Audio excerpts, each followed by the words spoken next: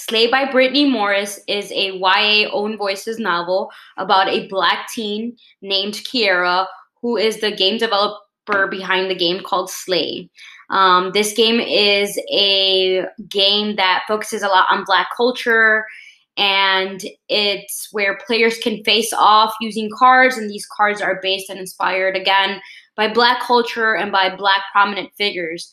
And so, unfortunately, throughout the story, we see that a player of Slay is killed over an in-game dispute.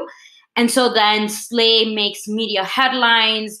Kiera starts seeing herself all over the news.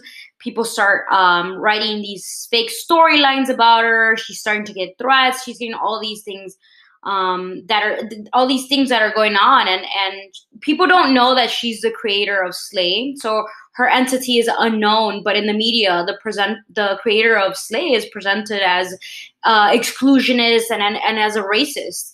And so she's only the 17-year-old girl, and so she's trying to navigate all of this that's occurring, especially with her game, as she's trying to save her game from hackers and from all these negative threats that she's starting to get.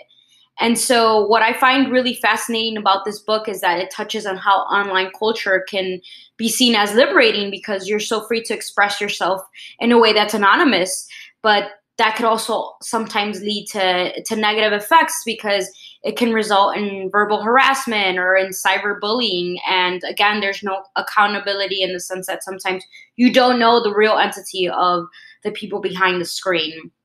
I think it also touches up on another important aspect, and that's representation in video games and online games, and being able to see yourself as a person of color, and being able to also see characters of color in these games. So overall, great book. If you are a gamer, you will love this book. And even if you're not a gamer, this is an awesome book to read. It's just a very unique, fantastic story about a brilliant gamer girl. So please give Slay a try by Brittney Morris.